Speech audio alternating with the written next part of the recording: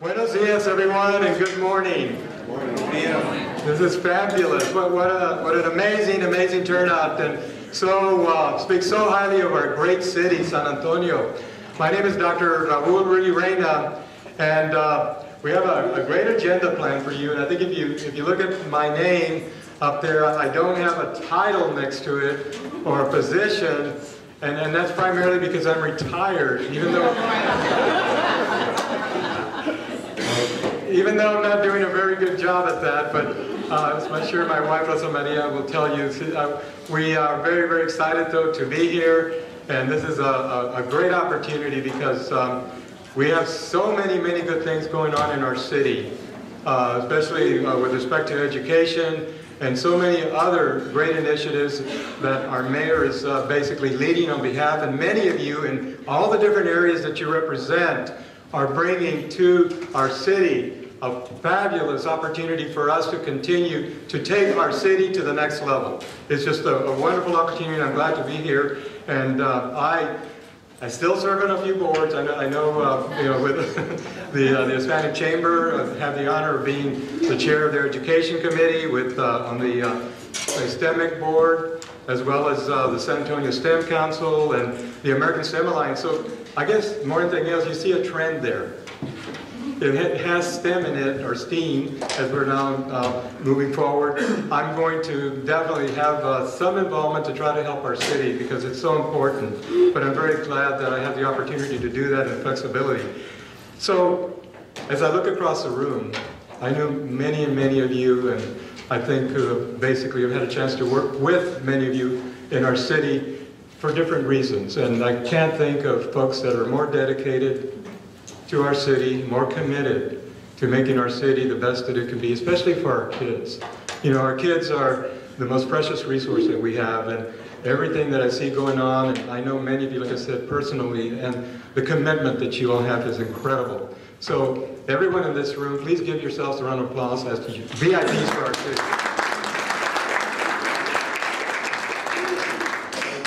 Also, there are some folks who do some great work as well that I'd like to introduce just very briefly. We'll have a chance to introduce him a little bit later, but I want to, of course, introduce him in a few minutes, but our mayor's here, Mayor Rudy Nirenberg.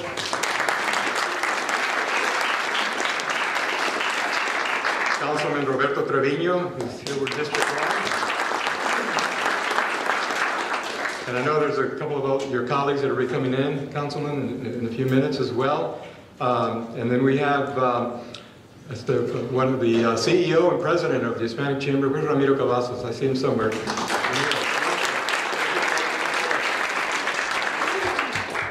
We have, I know she'll be joining us in a few minutes, so I may hold it until she gets here, but let me start moving down to Dr. Ryan Lugalia Halon. Where's Ryan? Thank you, with P16 Plus. And also get a chance to introduce her in a few minutes more formally, but we have someone here, and I'll get to learn all about it, from Mexico City, with the founder and CEO of Movimiento STEM, Graciela Rojas.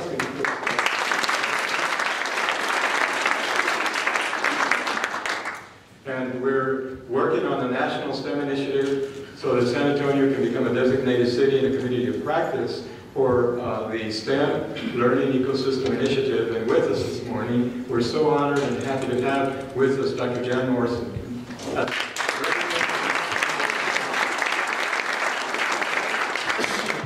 We have, in a minute you'll see many committees that we've put together to help us facilitate this whole process, and representing our universities as well. We have Dr. Evans here, Vice President. Dr. Mark Appleford, who's here with UTSA, representing UTSA on the engineering side. And I'm not sure if I had a chance to see her earlier, but Marty West, who's superintendent of the Archdiocese of San Antonio. There she is, of course, there you are. We have I'm pretty sure he's supposed to be here, but I don't know if Al Ariola, who's president of the South San Antonio Chamber. But let's give him a big hand, because Al, and I know George was with us, and very busy and tied up, but I think he'll be joining us as well. George Ham, who's the CEO of the Workforce Solutions Alliance. Give him a big round. And of course, everyone's familiar with SA Work, so let's welcome, where's Romanita Barrera? Let's say thank you for being here. So, you know, I'm sure with all the planning, I'm going to miss somebody, so I apologize in advance and so forth, but thank you. And of course, I don't want to, he's going to be here in just a second to introduce him as well, but the person who's helped us and helped host us here for today, so for Ramiro Salazar, the director of San Antonio's Public Library System.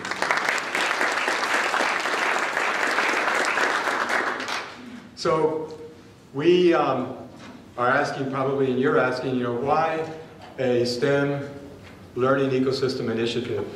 And let me move forward just to identify just a couple of items before we have some of our speakers come up and so forth. You know, we're all doing some great work in really trying to engage our youth, particularly not only in education, but STEM education, because it's so, and STEAM as we're now going to see as we move forward, because it's so important for our kids to be able to solve problems. It's so important for our kids to be able to think critically, to be able to collaborate, to be able to have all the skills, the soft skills that really fall in many ways under the STEAM umbrella that are critical to our children in terms of their success.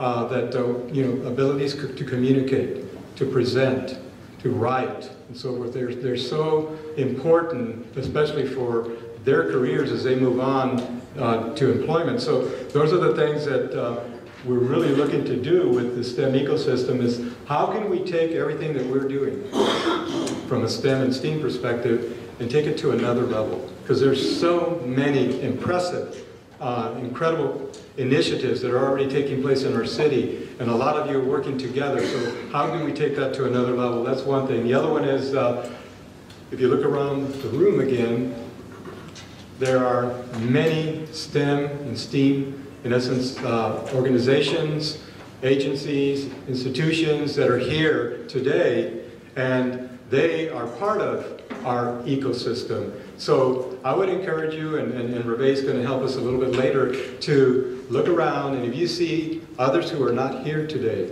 who should be at the table with us as we move forward, to help us identify who they are, so that we can continue to grow this initiative, because it's not just about, you know, having been here today, it's about today's a starting point and a kickoff, and then moving forward so that we can take what we're doing to another level by involving as much of our community as we can, because that's where we get the strength. That's where we get the power as a community to really change and make a difference with everything that we're already doing. So that's another key item, is to be able to bring all of our stakeholders in the STEM and STEAM areas together to really help make a difference, to communicate at a different level. Those are very, very important points. And then exactly what are we going to be doing? And we'll talk more about that. However, we really need community input. We need your input, and we need that of others who are not with us here today. Obviously, we have a space problem if we had everybody here, but as it is, this is wonderful. To help us work on our application, we will be submitting an application during the month of February, putting it together, and then to help us cascade a vision. What do we want our STEM and STEAM learning ecosystem to be? That's so critical for us. And then also to be able to develop the design principles for our ecosystem. Those are like guiding principles, right?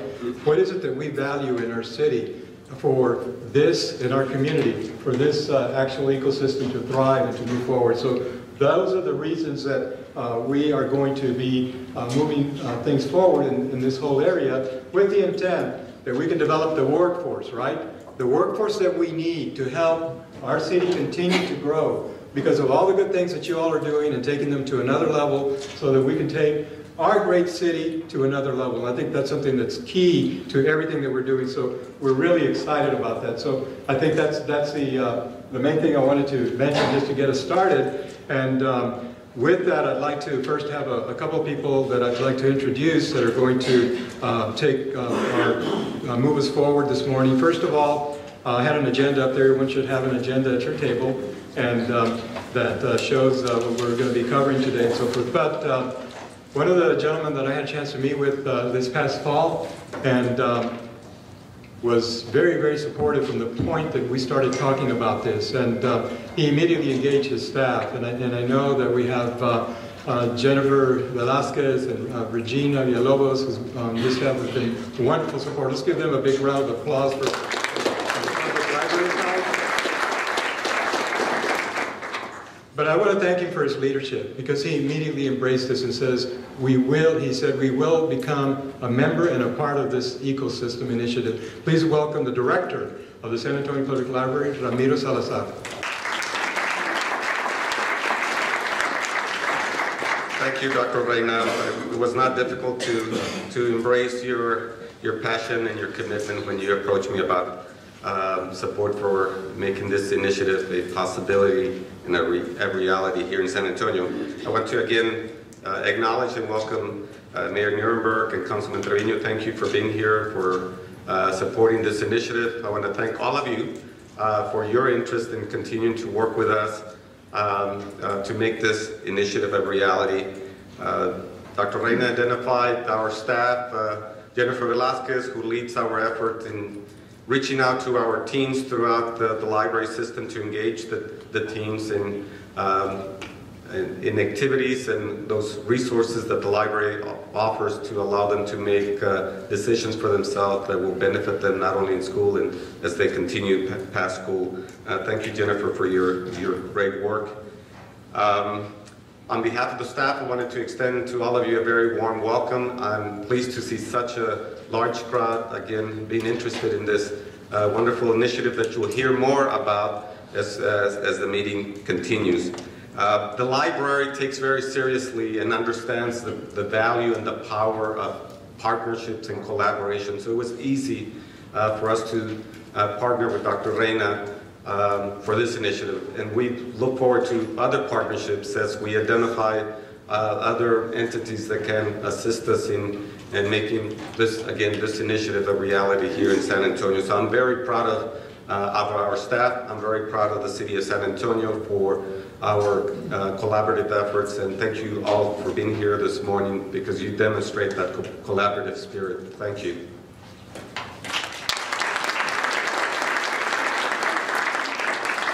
Thank you, Ramiro, for all your support that we had. Our next speaker, Mayor Nirenberg, as you all know, was elected in June, specifically 10th, 2017. And he has been committed to public service most of his life, including serving as program director of the Nirenberg Public Policy Center. He was first elected to San Antonio City Council in 2013, and I remember having worked with him all the way back to that point. And the former District 8 councilman made education a focal point of his public service, and he continues to do that. As District 8 councilman, he started kids' town hall meetings, which gave youth an opportunity to learn about municipal government and advocate for solutions to challenges in their own community.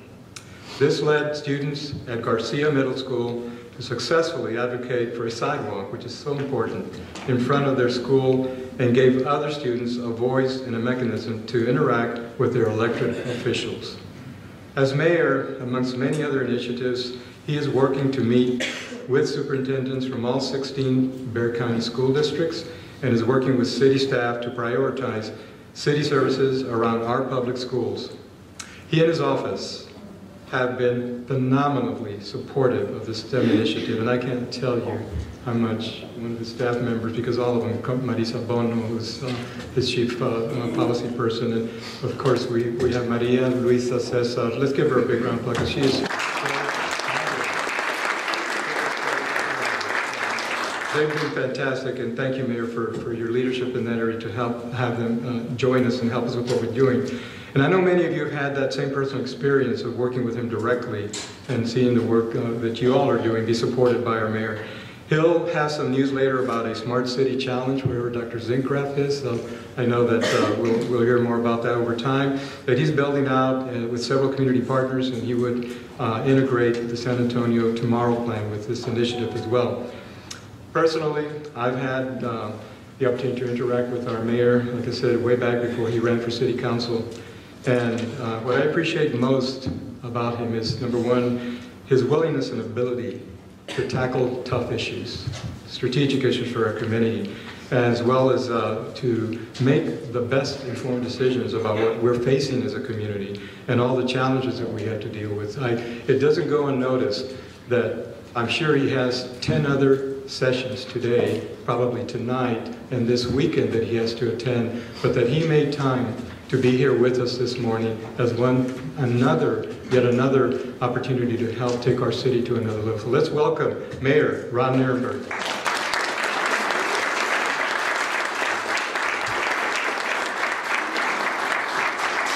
Good morning.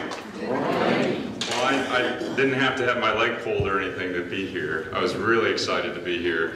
And I want to thank Maria Cesar from my office for really being the eyes and ears of our STEM initiatives. It is true, I was elected on June 10th. At least one person is counting the actual days. But all of those days in between then and now have been exciting because there's so many great things happening in our community, and I want to thank my colleague, Councilman Trevino here in District 1 for being a huge part of that. Here's a picture of our city, Jan, and I'm so glad that you're here. Jan is the executive director of this entire national program. Welcome to San Antonio. This is our city. 3.5 years ago, we just opened one of now the premier performing arts theaters in the entire country. Tobin Performing Arts Center. If anyone's been there, you know just the incredible dynamic acoustics, the quality performances, and the history that's in that building. It was opened ceremonially with a performance by Paul McCartney that was fairly high dollar, but welcomed 1,754 music fans of all ages to enjoy music in the center of our city. As you may know, a couple days ago, we had Dr. Neil deGrasse Tyson in the Performing Arts Theater. He brought together people of all ages, people from all corners of our city, and there were 1,760 people in attendance. So that shows you the kind of city we are and the kind of STEM community that we're building. And so I want to thank all of you for the work that you've done to bring us to this point. You may know that my job here and what I campaigned for was to bring all that work together, to articulate a vision for our city that is better than what it is today and can advance us not just in our own local neighborhoods but across the world. And I'm excited because that's the commitment I made together with you and with people like Rudy and with Cliff and so many others that are in this room on particularly STEM initiatives.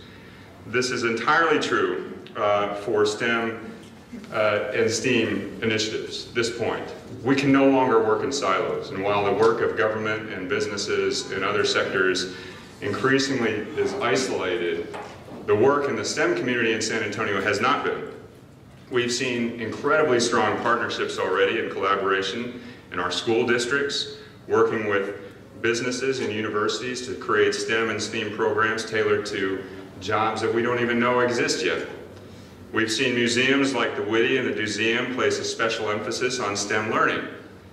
And we're seeing maker spaces pop up all around town, giving residents of all ages a chance to code or to make things with their hands. This is all happening in our city organically.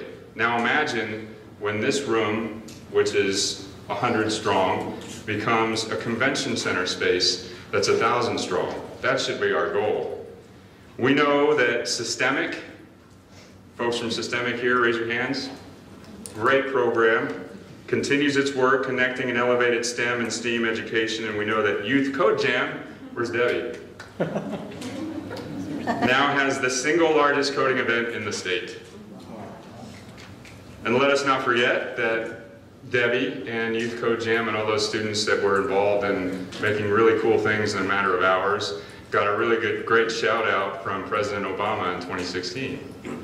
A White House recognition for this little engine that could right here in San Antonio, and I just learned today that Austin is once again stealing one of our ideas. So Debbie will be hosting Youth Code Jam ATX with a San Antonio flair, and a little birdie told me that it might be moving farther south as well. So This is all happening right here in our community. So we know the work, and we know that sometimes it's happening collaboratively with great fanfare. But we also know that sometimes has to become always. Part of what we want to do today is create an ecosystem of interconnected STEAM and STEM partners who can share best practices and amplify each of our work and help us create the strongest possible application to become a new member of the international STEM learning ecosystem. We know also that the foundation is all about encouraging our students to use problem-solving skills and critical thinking techniques. The path to opportunity for our students and for all of our neighbors lies in their ability to envision the jobs of tomorrow and not just in STEM or STEAM traditional careers. In fact, if you ask anybody who's hiring these days, every job is a STEM job. Every job is a STEAM job. It requires those skills, and we can't turn our backs on non-traditional education as well.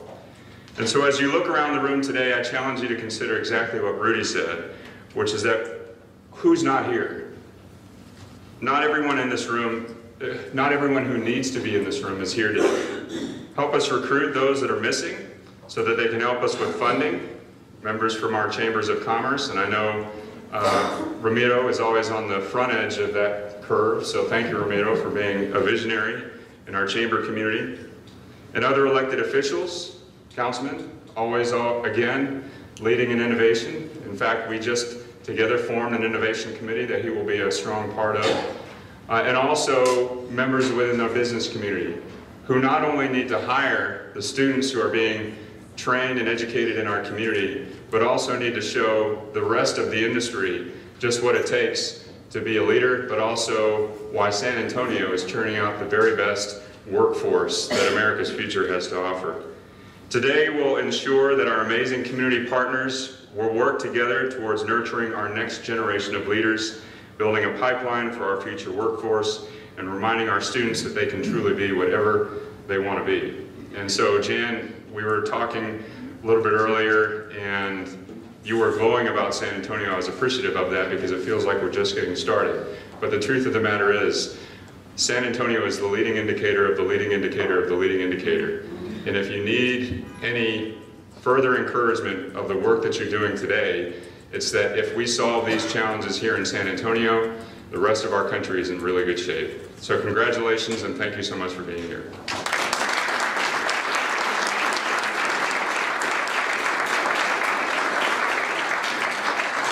Thank you, Mayor Nirenberg, first of all, for your leadership that you provide our city, as well as for reminding us that STEM education and STEAM education is for all children, especially at the K-12 level, where we're really focusing on preparing them to be successful no matter what area and what career they decide to undertake. Because if whether they decide to go to work right out of high school, or whether they decide to go ahead and pursue a higher education, they will have a really great opportunity if they are able to have a foundation that prepares them to be successful no matter what they undertake. So we really appreciate you, and we're going to hold you to the fact that when we do have our future meeting at the convention center with 1,000+ people, you will be there to help us kick it off.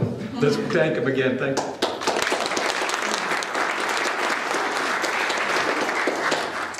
So I've been very blessed because last year, early in the year, we started investigating this initiative that was taking place across the country, and I had the opportunity to interact with folks at what I call the Backbone organization that really helps support what takes place with the STEM Learning Ecosystem Initiative. And I was able to talk to Dr. Morrison, Jan, and her staff, and they were always so very inclusive, so very supportive, responsive, and I've always been very glad, and we had a chance to meet at several conferences since then during 2017. And so today we're very, very fortunate to have the person who helps really lead this initiative at the national level, someone who has an incredible vision for what we're trying to do, who works with the Grant Funders Network that you'll, I'm sure, mention, and who basically has been a teacher herself for 35 years in the STEM fields. 15 years ago, she founded the Teaching Institute for Excellence in STEM, TIES, T-I-E-S, and then she's worked with philanthropy, corporations, community schools, and STEM-rich organizations to design for world-class STEM education for all children, again, for all children and learners. And one of the those is that basically mapped from workforce to economic development. She's a designer and supporter of STEM Funders Network, which she'll mention, and the STEM Learning Ecosystem National Community of Practice. And I think we were just talking earlier, she's covered 20,000 miles in the last few weeks, and which is incredible. So thank you, Jan, for being with us. Let's welcome Dr. Jan Morrison.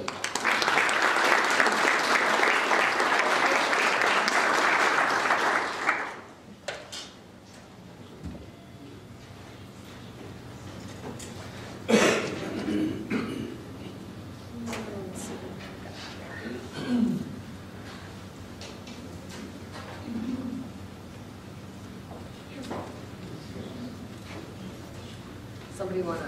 Thank you. All right. It's always great until it doesn't work, right? Technology. There it is. There. Good morning. Good morning. So, not everybody in my company fought to be here this morning, but I did.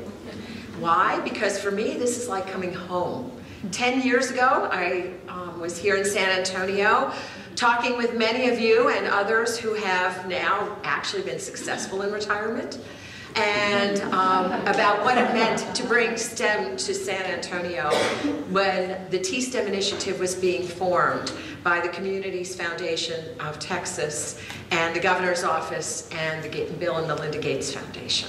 So when I look around this room, I just have to smile. Mayor, that's why. Because there were 3 or 4 of us in this room at that time. And so what you've done in a decade has been remarkable.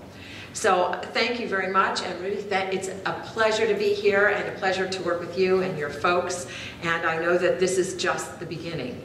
Let me also be very clear about who I understand is in this room, because who is in this room matters. It matters when you're talking about an ecosystem. So welcome to the universities, to schools, to STEM learners, STEM leaders, coordinators, business industry, employers, faith-based community, the Chamber, P16, workforce folks, designers, artists, STEMists, and those who wish they were STEMists, like the rest of us, because it is the business to be in right now. When Amazon comes up with a STEM toy section, you know you've made it. So I do have a PowerPoint this morning, and the reason to bring a PowerPoint is not that we're going to do STEM 101 or Ecosystems 101, but is to leave behind some record for you to use as you do the application for the national system. So I want to go over what the ecosystems are, what we're trying to accomplish, where they're located, how do we scale, and just the preliminary results. We've been in this for 3 years, and I want to give you some guidelines on that and what it is. All right, STEM learning ecosystems. I come into the world in science. I taught science, I lived it. My father was Doogie Howser. He was a physician by 18. My mother was on the Manhattan Project. So did I have any choice? Of course not. Of course not, the eldest in the family. But that was okay. At that time, it was science, technology, engineering, and math with a period after each one. When, a decade ago, this country figured out that if we didn't help our children to understand how to solve the grandest of problems that we were facing, and that these had nothing to do with the academic world, but had to do with the way that nature presented it, the periods after each of those letters disappeared. That is not by mistake, that is by design. STEM is science, technology, engineering, and math. It is implied that, and has always been, that it is driven by design. The design thinking, the design process is the basis of all solving of all problems, from Da Vinci, before Da Vinci, after Da Vinci. I used to have a pyramid up here. If we didn't think that that was design focused, then how did they get that, right? I know the aliens, but even the aliens did that, right? Even the aliens had STEM. The fact is, whether you put the A in there and you say the arts, you make it STEAM, it's always been there. So I would suggest to San Antonio is that you hold hands, take a deep breath, and agree that whether the A shows up or not, the A is there. Number one decision today. The second thing is that in learning, the learning part of this, it includes in and out of school. It doesn't matter if a student is found in the confines of a building we call school, or found in a museum, or found in a 4-H program. Wherever a child or a person is found, they are learning STEM. And after a National Academy report called STEM Learning is Everywhere, we found that STEM learning is everywhere, 24/7. So we ought to be talking about a learning ecosystem, not just an ecosystem, but the emphasis on the fact that there is a driver in this. There is a result that's needed. And third, ecosystem. Man, we have gone through every kind of collaborative term possible in this country for STEM. When I first arrived here in Texas, we were talking about the statewide STEM networks. But a network lights up because of information that travels from one part to another. Doesn't imply that you make relationships. And collaboration for us as human beings is a tough go. Enlightened self-interest is what drives us. If we get something, we stay around. If we don't get something, we don't stay around. So it seemed to us that ecosystem was a better term. Why? Because if you go back to our roots of science and you look at Odom, who formed the word, an ecosystem is the travel of energy in the collaboration and formation of interdependence and relationships. And isn't that what this room is? We couldn't even get you quiet this morning. The amount of energy, the amount of learning, the amount of relationships indicates the ecosystem, and hence the launch of the STEM learning ecosystem. What are the key 5 features of a thriving STEM learning ecosystem?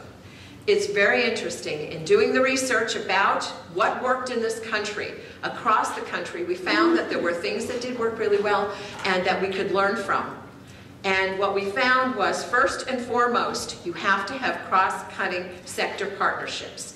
Everybody has to be in this room, and that's the point that you made. Who's not here counts, and they have to be invited. They have to find a seat and their voice and that hug, that ecosystem hug that they have to have. You establish an architectural and organizational features for sustainability. Very important. The STEM learning ecosystems is not a STEM program. It makes that which the work that goes on better, because it is the opportunity to provide for connective tissue and for enabling your work to do its job to a better degree. In that, you're going to find gaps, you're going to find challenges, and you'll plug them, and you'll go ahead and you'll learn and you'll continue. But the ecosystem is not going to provide programming. It is an alignment in and out of school to workforce that is connected, inextricably connected to economic development. So I'm going to stop here for a moment. I cannot emphasize this enough. We're all here, we care about our kids. We don't want to lose this generation that's in school and out of school that are here right now. Got it. But we have to also plan for the future. So as you're thinking about ecosystems, you solve the immediate, where your feet, where you lie right now, what counts, those babies that are in front of you. But you also have got to consider those who are coming. And so a future vision is absolutely critical in the formation of your ecosystem. And I think, when I looked back, I think we need to push that to a greater degree here. You have an idea of what economic development is, you've got to push that. We don't know the jobs that are coming down that pike decades from now, but good critical thinkers, smart designers in your city, those youngsters and those future youngsters will be able to handle it. To ensure all educators are equipped and trained and benefit and have impact. Educators, that means it's at least teachers. but it is not only teachers.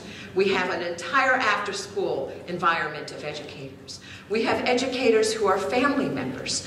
Every family member, every parent group in San Antonio are educators. Those are all folks who need to understand how best to do this. And finally, to create articulated college and career readiness pathways. And the way we look at the pathway is it's not the yellow brick road to some 30-year profession. It is indeed going to be an interstate. Paths on, paths off, paths on, stackable credentials, real labor market value. Big thing, they have to provide enough funds so your children can raise their families, and so that they can take a vacation, so their life has quality. STEM, and we don't talk about this enough, but the ecosystem does. STEM has to be a quality of life issue so that it brings to your most impoverished hope and a real future for what they see is how they want to live their lives. And I can't emphasize that enough. How do we hope to accomplish this? Conditions have to be achieved over a period of time, focusing on access and opportunity. Diversity is not the issue. Access is the issue. Equity, being equitable, so that it's not separate, but that it's together. Participating STEM learning ecosystems, some of the demographic information, we have over 600,000 PK-12 teachers and informal educators right now in the community of practice. 1,300 school districts, 19 million students and counting. There are 14,000 school districts in our country, and we aren't even close. And that's why when the mayor talked about San Antonio entering because you are a slice of life, it is critical that you not only get this right for yourselves and for your children, but that you get this right for the nation. And the people who the co-chairs and the funders of the National Community of Practice, they get this. And that's why I'm here, because we believe this. We are talking about cultivation. Cultivation is different than squeezing, pressing, compelling, and guilting. It means that everybody comes to the table because there is that enlightened self-interest that is going to help to grow and develop and then scale it. So we know that there's skeptics and there are people in the STEM, outside the STEM community who are still not going to get on board. Proof is in not the talk, it's in the work. And that's the important piece here. So deep technical assistance comes with the National Community of Practice, curated conversations, in-person convenings. Year one, as you can see, there's a whole section of support systems in year two, year three. But I want to focus on the word and beyond. There is never a time in the STEM Learning Ecosystem Project and the National Community of Practice that there isn't support. It just isn't a drop-off. Now, how do we do this? It isn't because there's a flow of money. It is because the theory of action is a flow of services. Technical assistance is a big deal. Actually designing that connective tissue here is going to take work. We're all going to have to roll up our sleeves. We're going to send people to work with you on this. And those 1,000 people, if there are 1,000, then they need to be here. Because everybody needs to understand what the role of design is in creating what's going to work for you all. Individually, it's all going like guns. What works for the city itself is that you are together and that you do your work and you make decisions by doing it together. So this is a really important piece. And so this is not a 3-year commitment. It is a long-term commitment. So here's the location map, so you can take a look at the 56. We have 3 cohorts. Cohort 4 will open up in late winter, early spring, and an invitation for you to apply, and you have the formal invitation. So that is a given. So that is one of the reasons I'm here, and an invitation for us to help you in order to make sure that it is spot on. We scale the work, And once you're in it, through these community of practice meetings in which your attendance will be paid for the future, for now and the future, and you will, what you like, what's working, you will then do as presentations to other ecosystems. You'll join issue-centered questions and practices because you have a problem that you want to solve. Let me give you an example of what I'm talking about. Tulsa, Oklahoma decided, as you did, they had lots of asset, and about 5 years ago got their act together before the ecosystem project and pulled together all the design work and created their ecosystem, joined the ecosystem project, and they have somebody who's head of it, Xanne Black, engineer, stupendous. She is full-time at this work for Tulsa, but she's full-time at it for the ecosystem. There isn't a day she doesn't talk to another ecosystem. Somebody calls her and says, Xanne, I've been wrestling with this problem. What's Tulsa doing about this? Or can you come tomorrow? We'll pay your way. We need you to be here at this particular meeting with our legislators who are concerned with a decision. And she's all over the place. And the head of Orange County STEM in California, all over the place. The head of Syracuse, all over. What has started to happen is exactly what we said. The idea that everybody works together, they lean on each other, and they create a real ecosystem.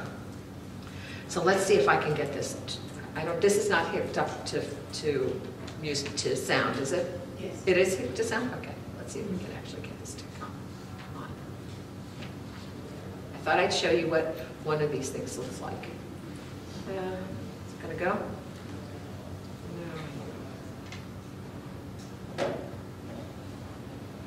No, not gonna go. All right, I'll leave it with you. So you scale the work because we eliminate the random acts of STEM. And we create STEM learning ecosystems. That's really important, that comment. So the other thing that you're entitled to is that we found that leadership of an ecosystem isn't because you care enough or that you've been prepared in other ways. So the leaders of the ecosystems now have an opportunity to come together in a leadership institute called Lead STEM. We have 22, it's the first year of it, and after you're admitted to the national, then your leadership will be able to apply for this. And it's a year-long, it's just how do you lead a STEM learning ecosystem? And how does leadership in San Antonio differ from leadership elsewhere? So that's important. So let me give you some preliminary results after 3 years. So why do this? What's so important? What have we found? First of all, we have found that there's statistically significant improvement in cross-sector collaborations. Not surprising, but that's really critical in terms of aligning in school and out of school, and also with common learning outcomes in STEM, so that the standards that are being held to the schools, the schools held their feet to the fire on that, are also being shared by the out-of-school areas. 29% of all the ecosystems show growth in at least one indicator category that they have picked. 89% of all of them show in 2 categories. This is after 3 years, and some of them it's only after 1 year because they're in cohort 3. 60% have demonstrated growth in 3 of the indicators. So what does that mean? That means that the way that they have designed their ecosystems and the levels of success that they have determined for themselves, they are meeting. And so in the design work to become an ecosystem, you will determine that. And it's our expectation that is within 3 years, you're going to start to have indicators that actually indicate that you're moving ahead, you're advancing. And it's very, very important for you to know that we understand that this is not a reclamation project. There are cities that are, absolutely. My own was, and still is working on it. This is to advance what's already moving and shaking. And what we see is that that's not that expectation is not unreasonable. So why? Because you're mature in so many ways. Because you have multiple STEM schools and academies. You have a thriving STEM economic development forecast. You have robust STEM out-of-school opportunities, unbelievable. You are driven by local government. You have gaps and challenges that are becoming clearer. And what's clear is I left a lot of room on the bottom to keep listing that, right? So that we know why this and why now. But it isn't for me to determine, that is for you to determine. And that's important. But I want to also, and I know my time is, I'm past a little bit of the time, but I just want to leave with a couple of important pieces. When STEM came into the world a decade ago, the name was, as I said, lost the periods after each one. It was also a very narrow-banded understanding of what STEM was, and it was highly academically prized by the National Science Foundation. It is now, STEM is design thinking and design literacy. It's computational thinking, computational literacy. It is driven by the arts, it is driven by big data, by the Internet of Things, by economic development, connection to workforce, and it is driven by the creation of stories. If you do not create stories, you're not doing STEM. Because it is those stories that we tell about our children, about the inventions, about innovation, that are what make the actual fabric of the city and of what you can call success. Those, as I said before, have to be future-facing, and it has to be clear, because this is hard work. And when you decide, and it seems like you've decided, you're here on a, very early morning at the end of a week, but you've decided that you have to be relentless and sustaining. It takes a commitment, but it takes us creating the story. So my expectation is, I'm leaving this behind, use it, call us, we're happy to help, that this time next year we're celebrating all the new successes. You are invited in the spring to U.S. News and World Report to the Community of Practice meeting. Please come. Please join us in California as a new STEM learning ecosystem next fall. We're going to be in California. Please join us then. And please invite us to help make this beginning, and the fact that you're holding hands and walking over that line together to be robust, strong, and the best thing that ever happened to these kids in this town. Thanks.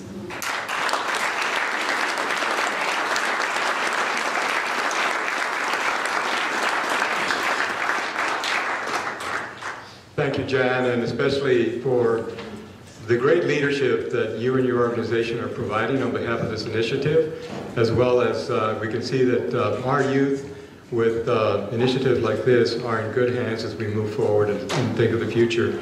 One of the things I'd like to do is go back, I don't know if we could go back to the previous,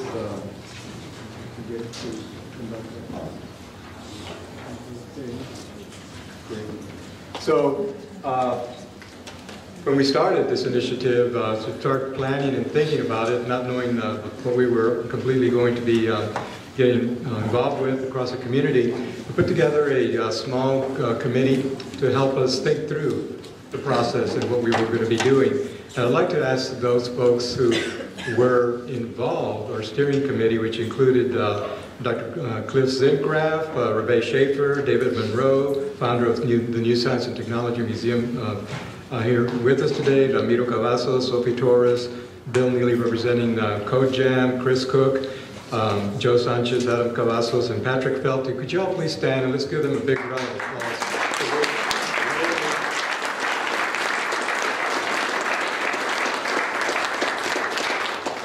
Really helped us get the ball rolling, and in their own stead, our leaders in our community have done a wonderful job in those areas. Now, as we move forward, I'm going to skip the slide and go, because we started looking at also putting together committees that would allow us to really, in essence, provide input via committees. to the initiative that we were going to be involved with, the application, the vision, the design principles that I mentioned before. And so there you see a lot of the usual suspects in terms of categorical areas, and with students, and even teachers could be in the middle, of course. And again, we're talking about P20, all the different groups that at this point in time, we're looking to help us make this happen in terms of the application process. And then moving forward after we get that designation, as Jen mentioned. So again, we need to understand that we have to apply as a city. We have to be accepted into this initiative as well. So this was a mechanism that will help us move in that direction. To that end, you know, pardon the detail, but let me go through this real quickly. We've set up committees, as you saw in the previous one, and let me just tell you who the leaders are and ask them to, if they're not standing, to please raise their hands and stand. For the informal learning group, that includes museums, that includes the libraries, I think the inventors group here in San Antonio. We have Jennifer Velasquez, where she's in the back, who will be leading that group. So everyone, at the end of the meeting, you'll know who's heading up that group. We know we will have a media group, and it has to be determined who's heading that up. I want to thank the Executive Vice President of our Northside Chamber, who's going to be heading, can you stand please, Cristina Alderete, who's going to be heading up in a minute we can all applaud for them, but the Chamber group. We have, on the business side, been very fortunate. We have 4 folks who are helping us initially lead this.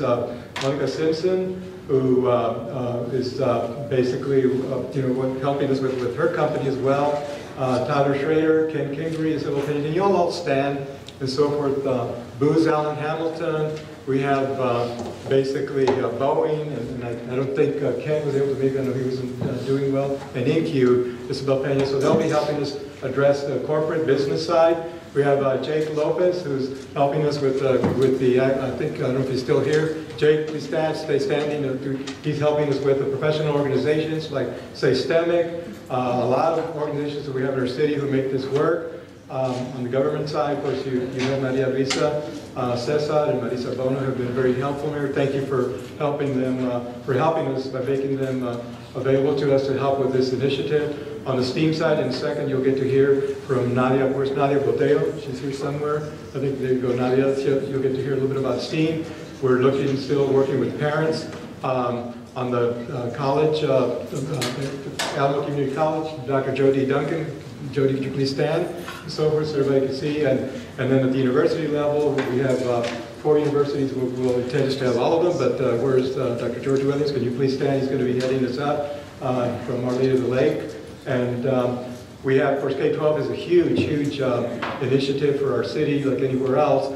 And for the teacher side, Rebecca Schaefer is going to be helping because of the fact that she works with K-12 extensively with our public school systems for Region 20.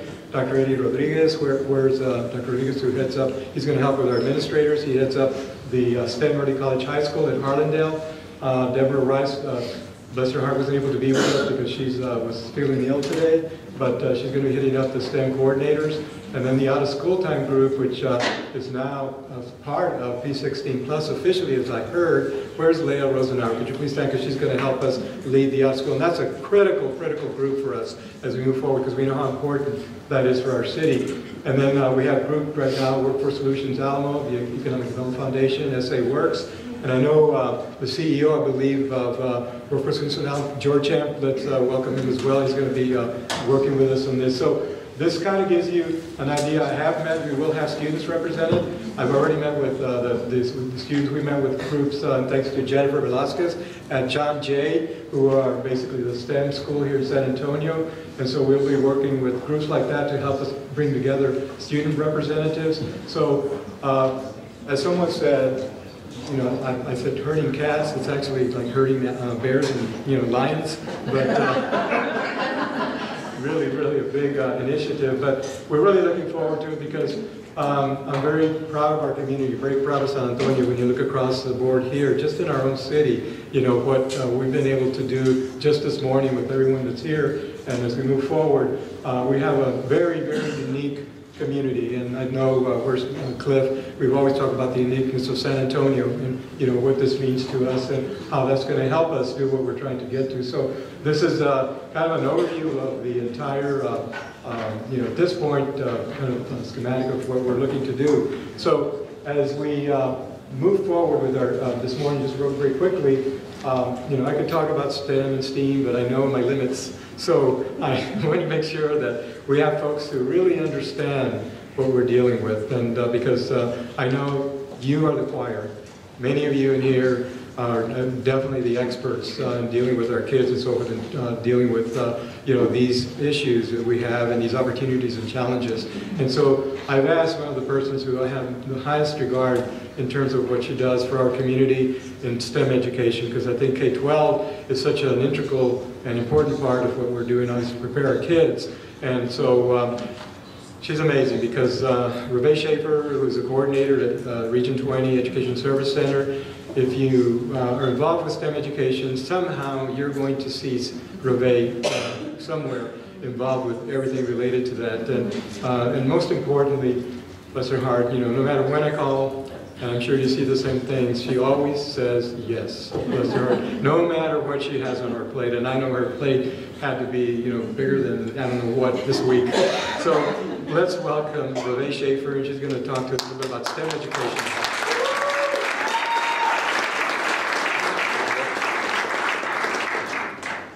Good morning, everybody. So thanks for the real sweet introduction. But so Jan really hit some of the key points that I want to share with you, and it makes me laugh thinking 10 years ago when we were figuring out what STEM was in Texas. It began as T-STEM, Texas STEM, and that whole inception at the Communities Foundation of Texas was a design.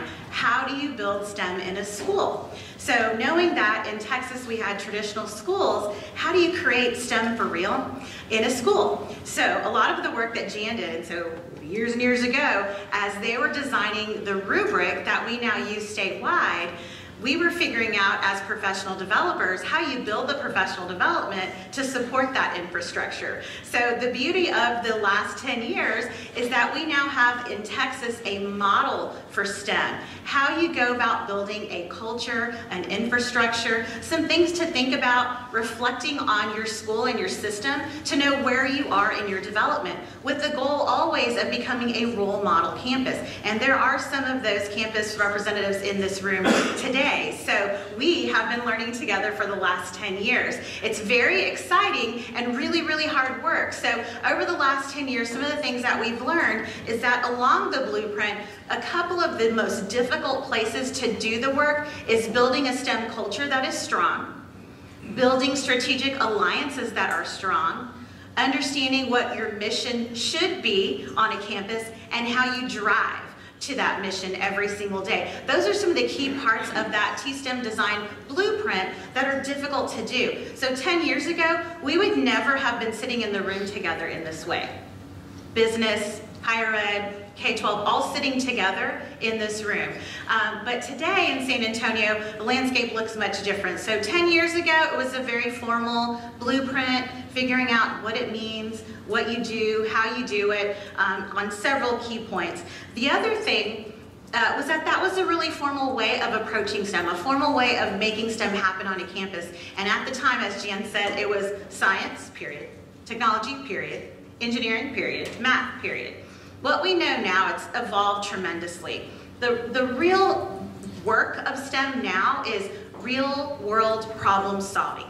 How do we bring the problems that are actually happening today in San Antonio to students so they can wrestle with it and find multiple solutions that are viable? They are the problem solvers of the future. So STEM today in San Antonio is a result of all of this collaboration. The fact that we can sit around a table together, move forward together, support kids together, that's the real goal. So 10 years ago when it was formal, we didn't know what we were doing. We know a little bit more about what we're doing, and as Jan said, there are really cool collaborative things happening in pockets all around the city. So imagine if the pockets came together. How we move forward together. What's new? What's innovative? So STEM today is a reflection of all of that investment from 10 years ago being built and evolving over time. It's a very exciting place to be. There you go. All right, so I know Nadia's going to talk a little bit about STEAM. One of the points I wanted to bring to this conversation is that when we talk about STEAM, 10 years ago it was STEM because that's where the funding was. That's where the state of Texas built a rubric around. That's why it was called STEM at the time. It is still called STEM, but it has multiple iterations of STEM. There is STREAM, so for our archdiocese folks in the room, we've supported the conversation around religion in STEM. STEAM, there are STEEM, there are lots of different iterations of STEM, but what we really want to have happening are students communicating effectively, collaborating effectively, and problem solving effectively with real world viable solutions. So that is the goal of STEM every day in San Antonio. So I think Nadia's going to talk to us a little bit more about her perspective on STEM from the arts vision.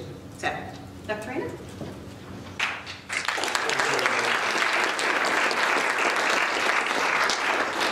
And before we go follow the agenda, we do have one thing. We're going to have to switch a quick item just because of schedules and so forth. But let me mention that when we will have our STEAM in just a minute conversation. When I was looking at last year's cohort that became a part of this ecosystem initiative, noticed that that initiative became international when they added British Columbia last year. So congratulations, Jen, to your organization and to everything that's taking place for broadening, I think, because that's a wonderful, wonderful extension that was made. And when we heard about that, we decided, well, you know, we have a neighbor that's right near us too, that it would be great if we could understand more about each other in these areas and work more collaboratively. So we had an opportunity to talk to the Consul General here in San Antonio, basically from Mexico to San Antonio, and Reina Torres Mendeville, and she embraced this concept and was very, very supportive. So I'd like to just have her come up because our ambassador, to San Antonio from Mexico, basically comes to us with extensive experience, with the Department of Mexican Foreign Relations. She is a former director of the General Protection of Mexican Citizens outside of Mexico. She has held posts in the Department of Foreign Relations, to include General Coordinator of Department of State and Human Rights. And she graduated in International Relations from the Universidad Autónoma de México, UNAM. She obtained a master's degree from the London School of Economics and Political Science. And most importantly, she has been very supportive of seeing how we could connect what we were doing with our neighbor Mexico. So let's please welcome our ambassador, Reina Torres Mendeville, who's right in front of me.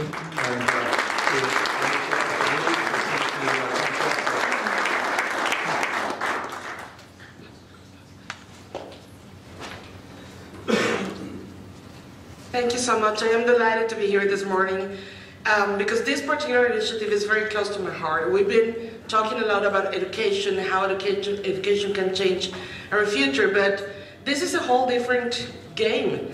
And I'm going to give out my age, but this is something absolutely new to me. This is something that wasn't out there when I was studying. But the thing is that our future depends on this kind of initiatives. And the way we will conduct our two countries, the way our two countries are going to solve our problems in the future has to do precisely with this kind of initiatives.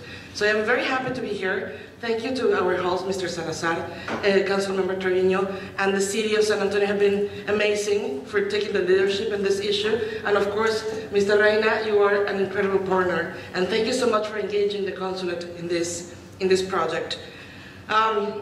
I'd like to say that the problems that will affect our countries in the future doesn't have a border. They don't have a border. That set of problems doesn't have a border. We can draw the line whatever you want, but at the end of the day, the issues that the kids that are now in the school systems are going to be solving in the future are going to be common, are going to be shared. So the thing that we take the first step now and engage our communities to make possible a very competitive, eco-friendly, sustainable future for our two countries is the wise thing to do. So For us, it was very important to find a partner in Mexico that we can bring to the table to be part of this application that San Antonio is kicking off today. And it wasn't very difficult for us to think how important it would be not to go to the traditional, institutions like an academic institution or governmental institution, but to the civil society. I think that is very important because for our culture and our communities, this is something completely new. And we were talking yesterday with Graciela about this precisely, how the moms that take the kids to school don't have any idea about this. They still think that they will be doing good for the kids to take them to karate or ballet after school, while they should be taking, for summer classes on robotics, the kids. So it is important for us that this in Mexico has a tie and a root in civil society. So that's why I think it's very important that we have engaged this organization. Graciela is going to talk later on a little bit about this. And once again, this project is very important for Mexico. We are very happy to be part of this, and we have to thank Mr. Reyna for this. And we're partners, we're neighbors, and we will be solving these problems together. So thank you. Thank you.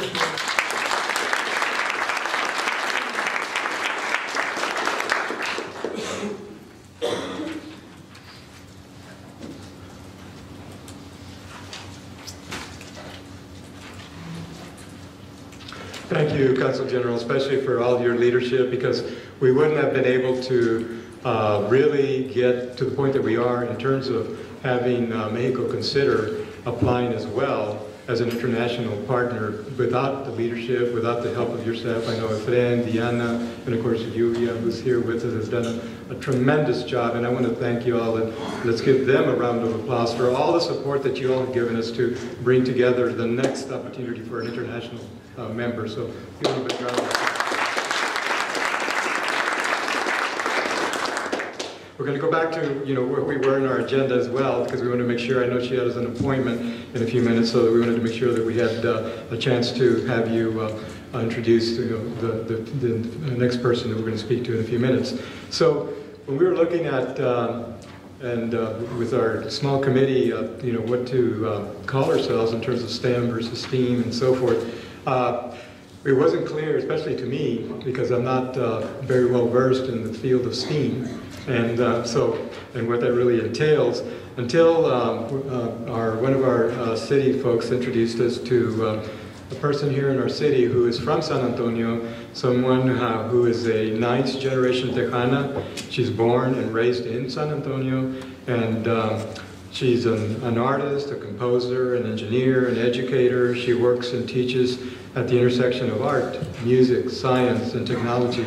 And when I got to meet her, I was very, very taken by her background. Someone so young and yet so accomplished. Currently an artist in residence here in San Antonio, and she's developing a new body of work based on the San Antonio River, and preparing to premiere, this is a world premiere, a sound installation commissioned and presented by music at the anthology MATA, which is an organization, the world's most sought-after performance opportunity for young and emerging composers, and as well as the composer Philip Gates. Listen to this.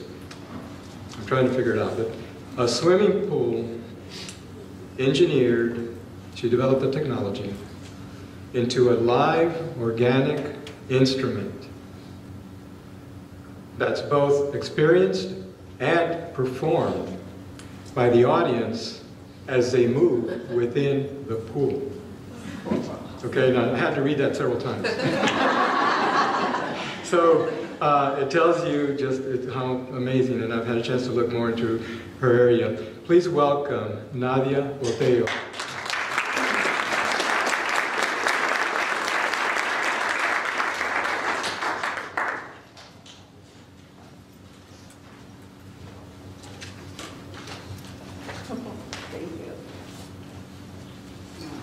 Dr. Reyna, and thank you to Maria Luisa especially. I actually wrote the mayor's office about and asking if there were any STEAM initiatives in the city, and she got back to me and connected me to Dr. Reyna and thus the ecosystem. So that is sort of a really good example of how the ecosystem is already working. I'd like to make a few comments about STEAM as we begin this process. As a framework, STEAM helps promote a deeper understanding and transfer of knowledge across subjects. It seeks to create functionally literate people by increasing depth and broadness of proficiency. Shifting to a STEAM perspective means understanding learning contextually. The inclusion of the arts as an equitable partner engenders creativity, innovation, critical thinking, problem solving, communication, collaboration, flexibility, and social and cross-cultural skills. These are all highly coveted qualities by most HR departments, and some of these overlap with skills already fostered by a traditional STEM foundation. STEAM also helps prepare students to be lifelong learners in pursuit of higher education, skilled trade, innovative career paths, and well-balanced lives. It is a career and life readiness way of educating and learning that is adaptable to the rapidly changing world we live in. STEAM advocates for informed and involved citizens and preserves the human element. STEAM is also benchmarked, measurable, inclusive, and easily adapts to and reinforces education standards in unique and engaging ways. It develops curricula that is representative of the surrounding culture and is aware and tolerant of diversity and different perspectives. Like STEM education, it is supported by constructivism, project-based learning, and a variety of other learning theories, and allows for self-directed process and inquiry-based learning. Decade-long research by early STEAM developer Georgette Yachman shows significant improvements in student engagement and retention, and stronger interest from families, communities, and businesses when utilizing a STEAM-based approach. STEM organizes the materials, principles, and processes of what and how things can be done. STEAM includes the why and by whom things are done.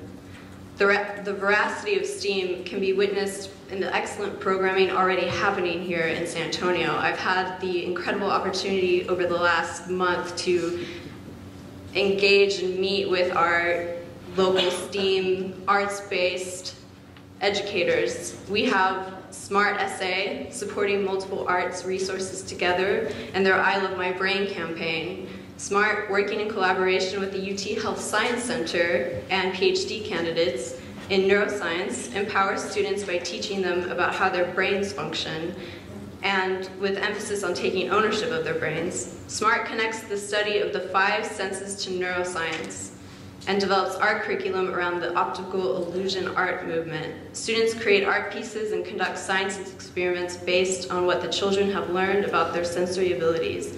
They believe that art is neuroscience and that neuroscience is art. Say and their Hive Studio, home for innovation and video ecology. Students tell stories native to the digital realm and make things at the intersections of art and technology. The Hive challenges youth to think about interactivity, to analyze art and new media, and to understand how to assemble systems in order to say something with them. So we have spare parts in the Mini Art Museum. Intersecting science, art, and sustainability, they inspire us to change the way we interact with and consume the things around us. They believe that trash is the failure of the imagination. They have diverted tons from the landfill through their reuse programming and initiatives. They support cultural and environmental sustainability, provide affordability and accessibility to the arts, offer community education, and foster creativity, green style. We have Urban 15, guided by their mantra of art through available technology, has over 40 years of programming. A brief sampling would be their work with children in Texas border migrant camps during the 70s, where they introduced Apple IIs and early sound electronic devices with grants from the U.S. Departments of Education and Labor. And since 1986 have been developing laser and video projection presentations for elementary students, exposing over 65,000 children to technology through the arts along the way. We have the Southwest School of Arts. Their Kids Initiating Design Solutions program introduces elementary students to architecture, art, and design in a curriculum of presentations, field trips, and design projects at no cost to participating schools. A partnership with schools, design professionals, teaching artists, and university students, they emphasize creative problem solving. learning about historical, social, cultural, and environmental influences on the built environment, and becoming aware of how art and design can change their communities. We have Dr. Colin Craig, her Math Through Mariachi program, a collaborative, culturally responsive approach to teaching fractions in a bilingual mathematics classroom, and her work teaching geometry through traditional Mexican tile work. These, neuroscience and art, creative coding, sustainability, available technology, architecture and design, the math of music. It's a very small representative of our original rigorous community-developed STEAM programming already happening here. San Antonio's crown jewels are our arts and culture. It's a significant factor in why our people stay here, why people fall in love and visit time and again, and some never leave. Together with the strength of our STEM community, we have the incredible opportunity to develop a truly innovative STEAM ecosystem, one that's for San Antonio and by San Antonio. We can lead the nation in collaboratively spearheading, shaping, and improving upon the STEM conversation for the betterment of our youth and our city's future. If we really wish to be a world-class city, able to foster, retain, and attract the best talent across industries, we need to embrace, include, and concretely support both the arts-based and STEM education. If you have any doubts as to how STEAM might apply to you or your industry, or how it might be of benefit to our community, I'd like to invite you to join us at the STEAM table so we can connect the ways that the arts are relevant and necessary. Please come speak with us. Please collaborate with us. Whether it's STEAM or STEM, if San Antonio is to truly become an effective learning ecosystem, we need to embrace our similarities, understand and leverage our differences, and do what truly makes our city unique by being the leading example of our nation and the best place to prepare our youth for their future and for the workforce of tomorrow. We hope this is the beginning of a much longer and larger conversation. Thank you.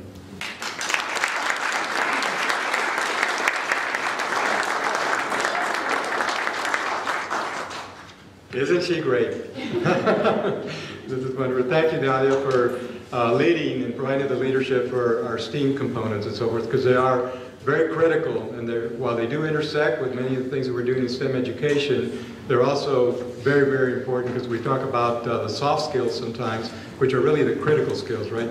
Again, clips and things that we talk about related to our employers and so forth, which are very, very important. So we really, really are glad that we have a strong STEAM component, with our initiative that we're going to move forward. So our ambassador mentioned earlier that they were helping us really see what we could do to find an organization in Mexico that might be interested in applying as well. It would be a separate application. They are in a separate category because they're international, but it would also be an opportunity to be a collaborative application with our application, because we would be able to work together to learn more about each other. And as I tell folks sometimes, I don't know how many of you in the room are aware, but Mexico produces more engineers than we do in this country. And that's a fact, which is amazing and so forth. So there's always opportunities for us to learn, for them to learn, so we can all both grow together in what we're doing, I think, with all our initiatives, because there's a lot of great things going on. So because of our consulate's office, we were able to connect with someone in Mexico who is doing a wonderful job.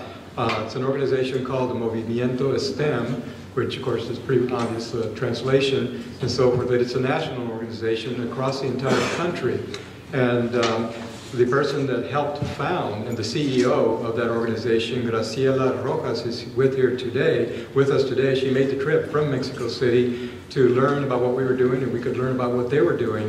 And she's the funder and director, and I had to really figure this out myself too, of Professor Chiflado, which is not a, it's a concept, but nonetheless,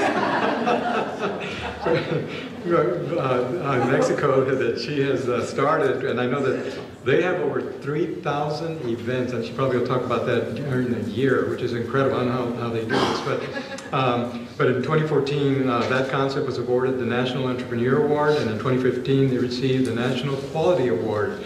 And she has driven scientific thinking for more than 20 years as part of social welfare in San Antonio. and in Mexico, and in 2014 she was recognized as one of the most outstanding executives in the country by Executive World. In 2015, one of the top 10 entrepreneurs by the magazine Expansion, and in 2017, one of the 100 most powerful women by Forbes. Please welcome Graciela Rojas.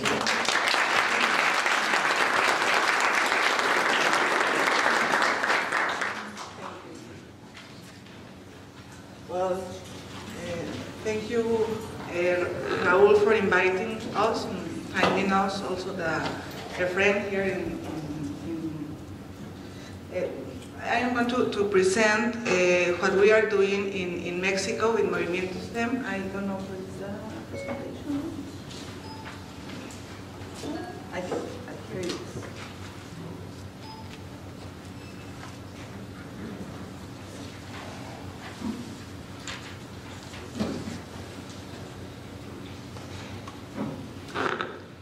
Here it is. First of all, this is like a little introduction of some important data. No? Did you know that, for example, by 2050, there will be 2 additional billion people who suffer from hunger in the world? No? And at least 1 of 4 people will live in a country affected by chronic storage of fresh water.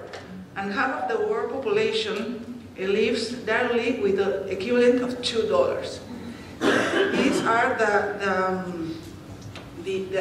part of the data that comes of the Sustainable Development Goals, and also in the world that we are, that the children will sorry for English, but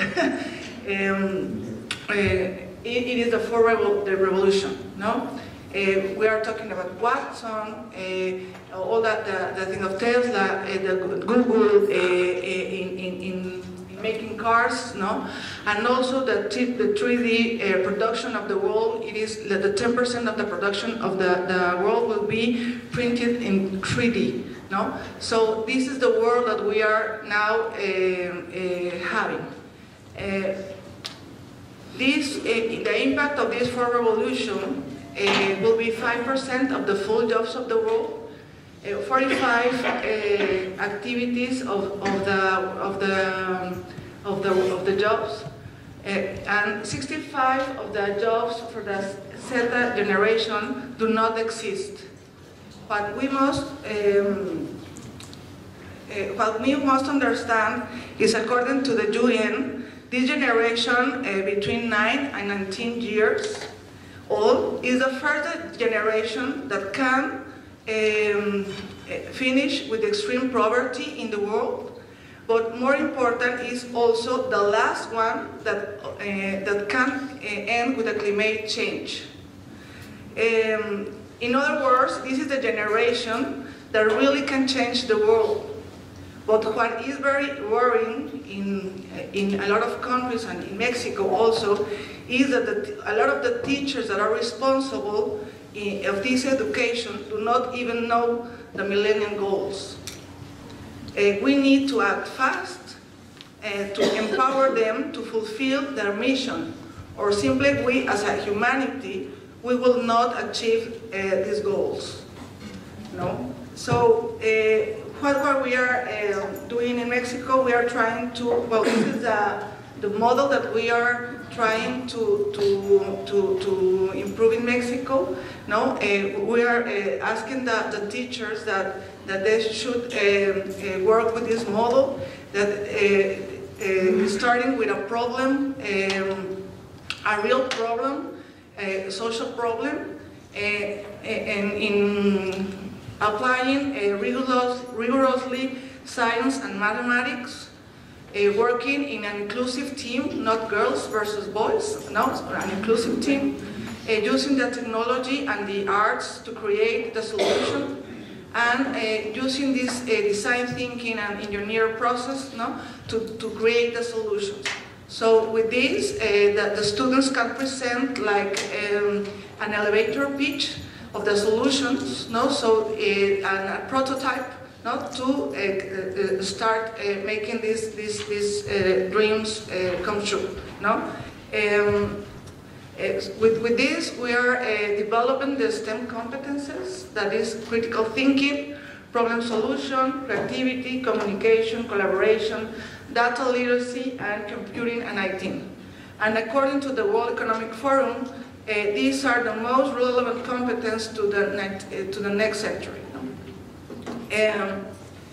What are we doing? We are like integrating the STEM ecosystem in Mexico, so that's why it is so good that we can be integrating to a global STEM initiative like STEM ecosystems. And also we are like making things, we are trying to publicate a book that can show the state of art of the STEM ecosystem in Mexico. It is missing a lot of research, relevant research, to understand the real state of this ecosystem in Mexico. So we are trying to join a lot of people that are in these ecosystems to know and to have relevant research, and create these reports to have a publishing, and this will be like a reference in Latin America. Also, we are making a lot of efforts for dissemination and awareness of STEM. A lot of parents in Mexico do not know the relevance of this STEM, so we want to show why it is important to their children to get a job in this new context of the world. And then we are also developing these competences, because as I told you, this model, it is not known in all across the country.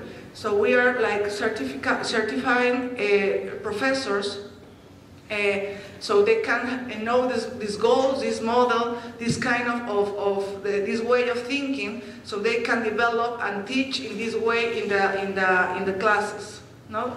And then what results do we expect? It is the last part, the competitive talent for the 21st century.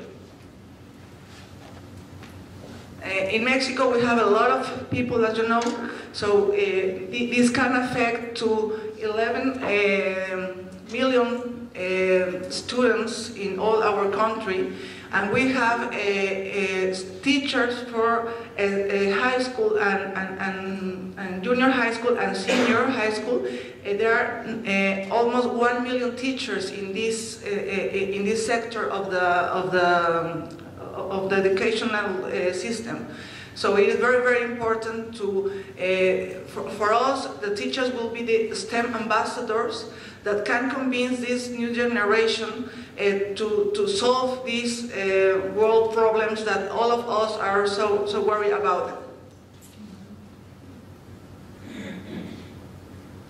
Our impact, we are trying in this year to impact 5,000 teachers that can impact in 250 teenagers and youngers. And we hope that in 5 years we can go for 1 million trained new students, because we have these teachers as ambassadors. We are trying to say that these children to think big and not to start a new entrepreneurship that very, very small. We want them to think bigger because a solution will transform the lives of billions of people. That is the way that we want that the young people in Mexico think, and we need the teachers as ambassadors to convince them and to empower them to do this. So that is what we are doing in Mexico. Our mission is to inspire the minds that who will change the world. And well, I am the founder, and we have a board very, very, very important because it is the director, for example, of Google in Mexico, the director of Manpower, Monica Flores in Latin America, also GE, also the president of the OCDE. This is our board, and we think that we can together push the system to become a STEM system in Mexico. Thank you very much.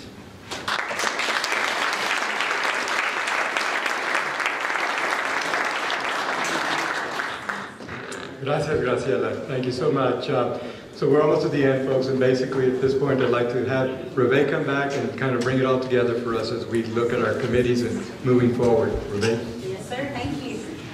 Okay, so what are we going to do next? What do we need to do? So one of the things we want to do next is to really get your voice.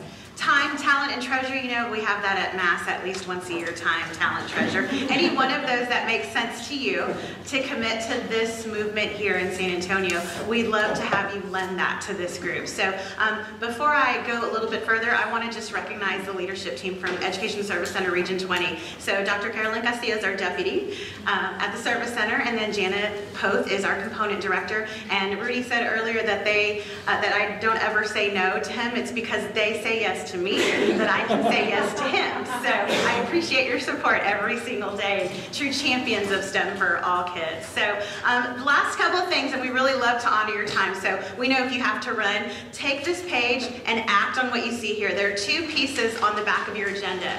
And one we're going to do right now in the moment, and the other you can do right now or in the future. So there are two things. As we develop our vision as an ecosystem, we're really figuring out what the landscape is now and what we want to do together as an ecosystem. And so back to that mission-driven piece, how do we drive towards that vision together unless we develop it together? And so what we really would love to have is your input. So there are two ways to provide some immediate input right now. One is a poll everywhere. So if you will look at the instructions, you can do it by text. You can do it on your device, on your laptop if you like. But we really want to know what kinds of words, ideas, concepts are important to you that we should think about are the mission of this ecosystem. What can drive us toward that mission? So if you will text that, if you'd like to do it on your device, you also have instructions there as well. So as you're doing that, and it's just going to populate as we're talking, and I'll keep refreshing so we can see it. What we really want to see are what concepts rise to the top, so that we can really clearly articulate that as an ecosystem. So that's one thing we really need, that's one of your calls to action today. The second call to action is a much longer, and I say much, so 30 seconds right now on Poll Everywhere or 5 minutes on a Google survey. Please commit both if you can. At the very bottom of this back page of your agenda, there is a link to a survey. And we would love for you to commit your words there. And really it's getting your input, your insight. If you're part of the STEM Council, you have already done this probably. If you're part of the Education Workforce Committee at the Hispanic Chamber, you probably got this survey, but we'll take your voice again. So give us all the data that we can possibly gather to help us build a strong application on behalf of the ecosystem. So those are two calls to action right now. And I'm just going to go ahead and post this so that we can take a look at how it's going so far.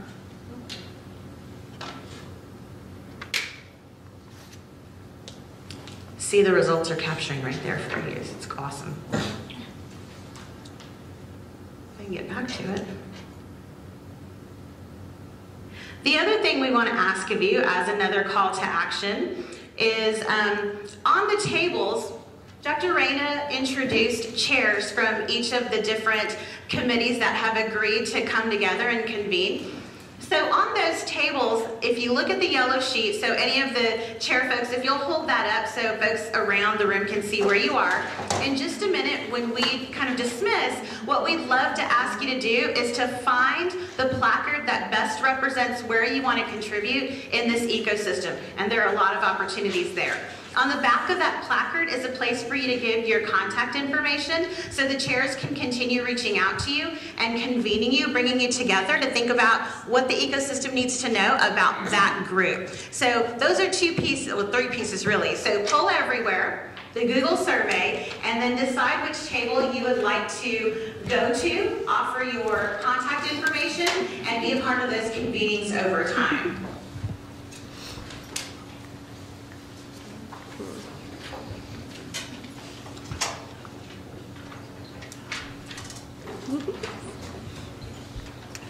All right, he's more technologically savvy than me, but I can't get this word up here.